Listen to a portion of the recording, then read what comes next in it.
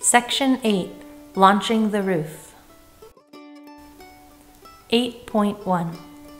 Beginning with any pulley, pull approximately 1 foot of rope through the pulley. This should move the ratchet pulley about 6 inches.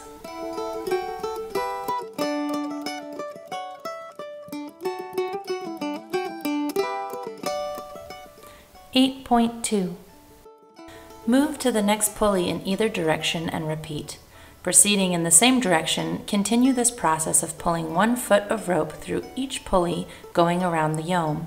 As you do this, the frame will be twisting up into the air. As you pull on the rope, you can help launch the yome upwards by pushing up on the roof rafter above you.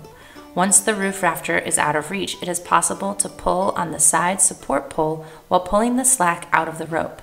Eventually, the loose base eye bolts of the side support poles will come to rest near the base anchor plates. If 2 people are available, then the easiest method is to have both people pull on adjacent ropes at the same time. 8.3.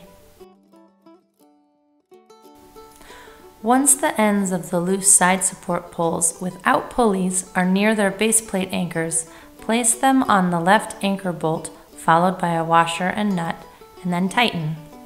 You'll repeat this step with all 4 side support poles without pulleys.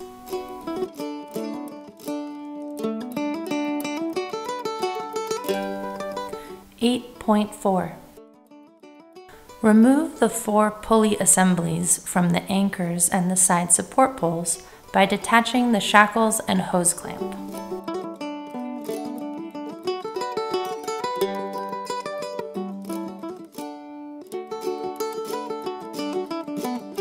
Then place the eye bolt of these side support poles on the left-hand base anchor plate bolts.